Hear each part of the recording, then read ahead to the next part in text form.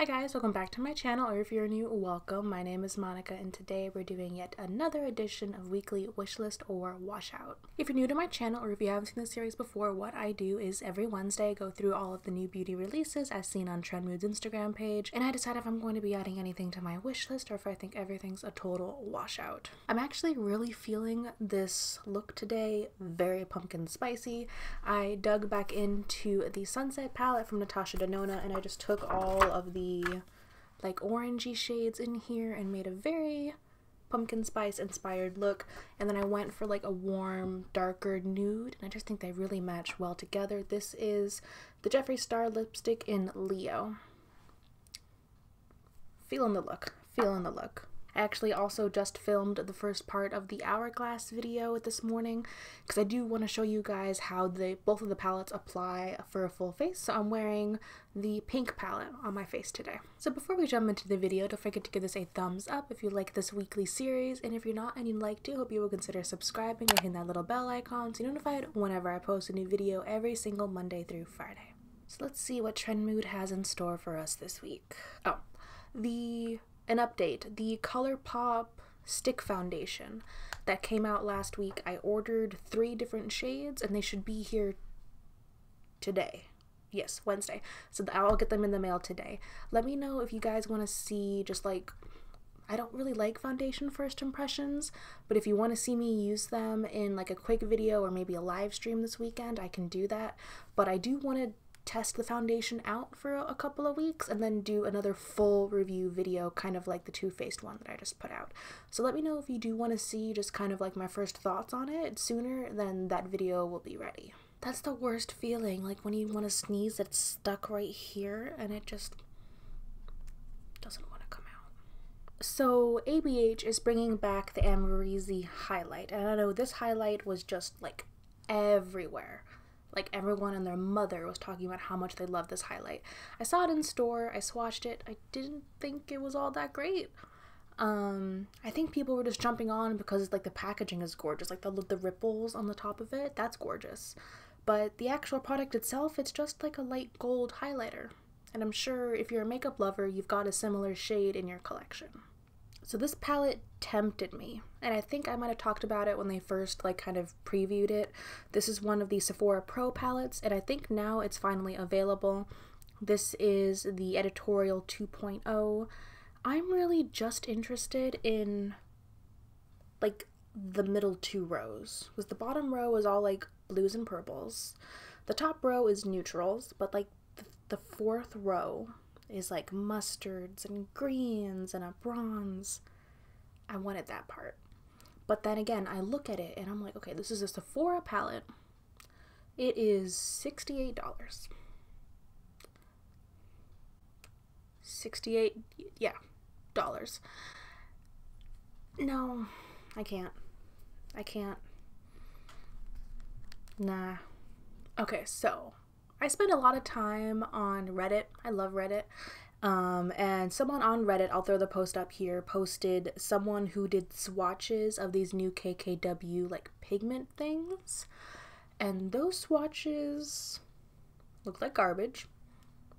Yes. And then like you see the swatches like from Trend Mood and you're just like, so what's the real swatch? How does the product actually perform? Honestly, this just continues the trend of nothing by KKW like ever being interesting enough for me to try and get. But, you know, yeah. I mean, certain things from Kylie like get me really interested, and I bought. Speaking of Kylie, I still haven't gotten the Halloween palette.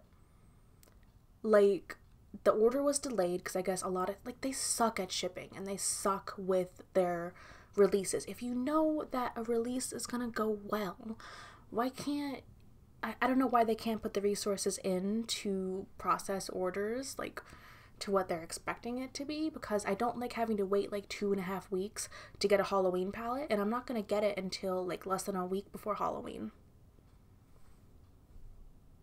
That's the one, like, come on, Kylie. You don't do returns and you suck at shipping? Come on. Anyway, back to this. Odds are I wasn't gonna buy it anyway because it's KKW, but like after seeing those Reddit swatches, like definitely not. And I would definitely recommend you just check out that post just to take a look at the swatches over there. So Jeffree Star is releasing another eyeshadow palette. I did really like the last one, the Thirsty palette. I think it was just really misleading with the sneak peeks, so I'm not really going to put a lot of stock into whatever sneak peeks he's going to be releasing. But once I see the full palette, I'm interested. Like, he does different palette styles, different palette types, so I wonder if it's going to be like mostly shimmery palettes, because like the Thirsty palette had a new formula in it that was the metallic formula. So I wonder if he's going to try to do like a whole palette with just that formula, or if it's going to be more like cranberry theme. But he has the blood sugar palette, so he wouldn't need to do like a cranberry typical holiday palette. So I'm interested, but I'm not going to like hang on to those sneak peeks because I know like they're really misleading. I'm going to wait until the actual picture of the palette is released. Estee Lauder is trying something a little bit different. They're coming out with the Futurist Aqua Brilliance Custom Foundation and Illuminator Duo. So it's like this duo bottle, and it's got like 2 pumps on it, I guess. And one of the compartments is filled with the Futurist Foundation, a radiant finish, and medium coverage combined with SPF 20. While the other side is a matching shade of the Estee Lauder Illuminator, which blends pink-toned light reflective particles to brighten up and refresh the complexion. I guess it's only available in Korea, and it only comes in 4 shades, and it's $80. Like, none of this, no. First, if it's a illuminating finish foundation, why do I also need a highlighter with it? I feel like that's a lot of glow. Don't get me wrong. Some people like glow, but I feel like that's a lot of glow. Second, there's only 4 shades. What the hell? Third, it's only available in Korea. Who knows if it's even going to be coming here.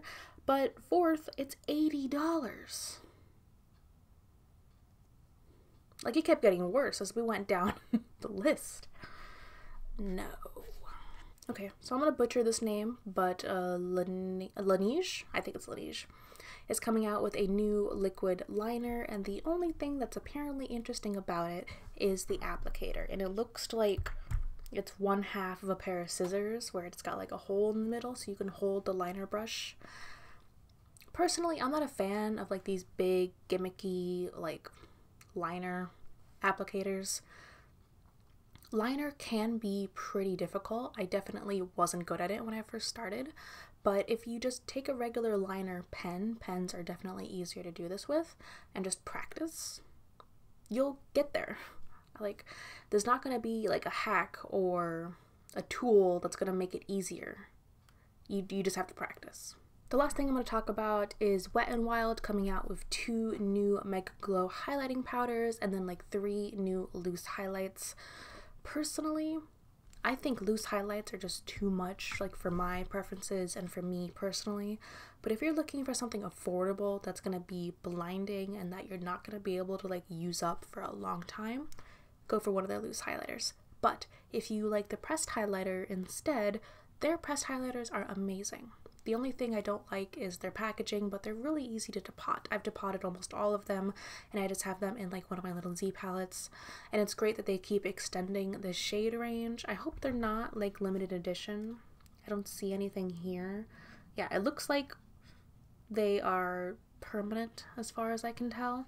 So I really would recommend, if you're interested or if you like these shades, you pick these up because they are affordable. They're great quality and they're going to last you forever. Alright guys, so that's going to complete this week's edition of Weekly Wishlist or Washout. Let me know what you thought of the products down below. Thank you so much for watching, and I hope I'll see you in my next video tomorrow. Bye.